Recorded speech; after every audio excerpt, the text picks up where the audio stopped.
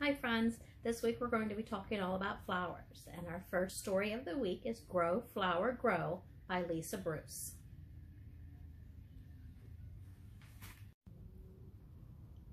One day, Fran found a flower pot filled with soil. Poking out of the top was a tiny green tip. "I will grow this flower," Fran said to Fred. She took it home. "Grow, flower," she said, but the tip stayed tiny. "I think this flower is hungry," Fran said. So Fran went to the fridge. Inside, she found some of her favorite food. She gave the flower a slice of pizza. The next day, Fran gave it a piece of cheeseburger. Then she gave it spaghetti, 2 chocolate chip cookies, and a large spoonful of strawberry ice cream.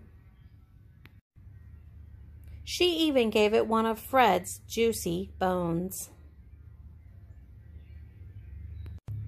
But the flower didn't grow. The tip stayed tiny. Fran got fed up. "Silly flower," Fran said, and she threw it out the back door. The flower pot fell onto the ground and rolled away. The rain fell on it. The wind blew on it. The sun shone on it. Finally, the tiny green tip grew and grew and grew until one day Fran and Fred went outside to play. When they opened the door, a surprise was waiting. A big, beautiful flower just for Fran. The end. So like I said before, this week we are talking about flowers, and today I have a picture of a flower, and I'm going to tell you all about this flower and how things work and how we get it to grow.